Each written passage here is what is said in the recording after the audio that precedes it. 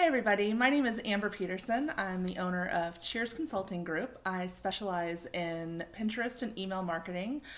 Today I'm going to talk a little bit about how to be successful on Pinterest. So I want to give you 3 quick actionable tips that will allow you to hit the ground running or revamp what you're doing now so that you can immediately see some success in your Pinterest marketing.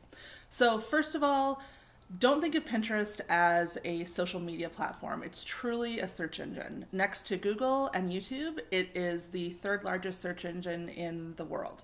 So when you're planning your content for it, think of it as though someone's looking for you on Google. So first thing, content is king. You need to have content to be successful on Pinterest. There are a million pretty pictures that when you click on them, they go nowhere. And that's really frustrating for users on the platform. So you want to have content that is on your website that people are clicking through and getting people onto your site because it really is a traffic driver.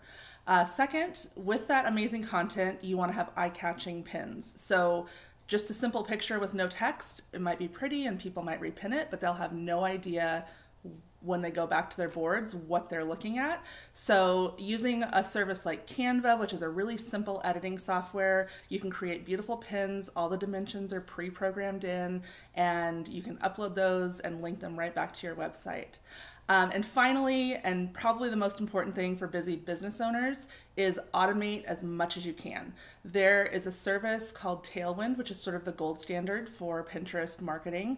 And you could go into it once a year, once a month, once a quarter, once a week, and schedule out all of your pins. And they'll just automatically be sent out, and so you're not having to get into the platform every single day and pin, because as you might know, Pinterest is sort of a spiral of time-wasting loveliness that you can get into, but that's not great if you are trying to run a business. So to kind of recap, good content, automate as much as you can, and have really great eye-catching pins.